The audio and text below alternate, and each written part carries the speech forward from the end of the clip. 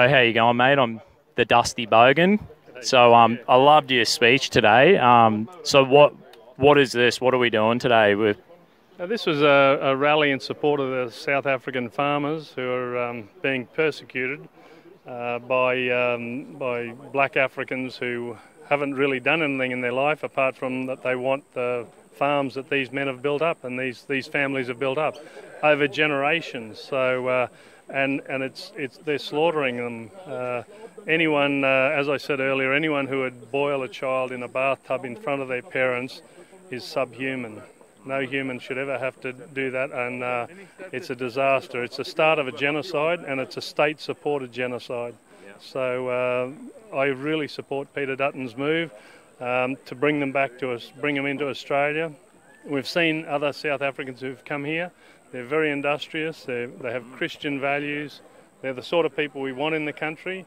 So rather than leaving them there to be slaughtered, expedite their visas and get them in here. Yeah, great. And so, like, my thought, I was thinking, if we were living back in World War II times and we were hearing, Stalin or Adolf Hitler saying crap like that, that's what we're seeing. We're seeing politicians in South Africa saying things. It's out of control. Like, we're at a time in history, we're seeing it, and Peter Dutton stood up and he's saying, no, this is ridiculous. Absolutely right. Governments like the Nazi government, the Nazi regime that advocated the slaughter of the Jews, it's abhorrent to us now. Stalin killed between 40 and 70 million, very hard to get the right number, but they're all his own people. And here we are seeing these people who, by the way, have been there since 1611. The Huguenots came into the Cape area. There were no African tribes there, by the way. And now they're off their land that generation after generation they've built up. And they've fed these same people who are now slaughtering them, are now being slaughtered for doing exactly that. And the irony of the whole thing is that after these people take over the land, it'll go to rack and ruin, just like it did after the Rhodesian experiment.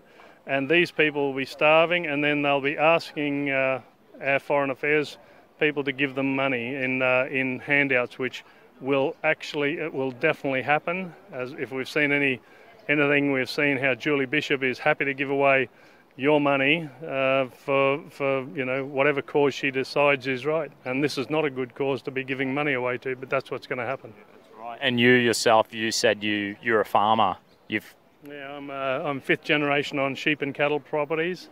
It's very hard to make money in the bush. You work your ass off, and there's not a lot of reward, unfortunately. So, and especially in a country like Australia that has a pretty ordinary rainfall. So yeah, that's where I came from, and there are no easy days on a cattle place or a sheep place. You're before daylight till after dark every day of your life, and that's what these people have been doing. And for that, they're now being slaughtered, and not just slaughtered, but tortured and raped, and children being slaughtered, and that's the most inhumane thing I've ever heard. Yeah. And so you're in politics, that's right? Yeah, I'm a senator, Queensland senator.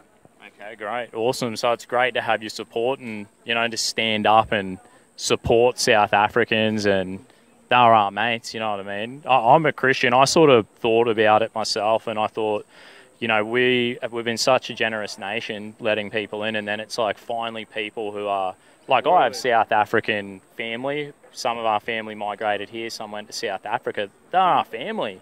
And, I think of the Apostle Paul. He has said on his heart, I have a heart for my own people, the Jews. Of course, the Christian message is to go to all nations, right?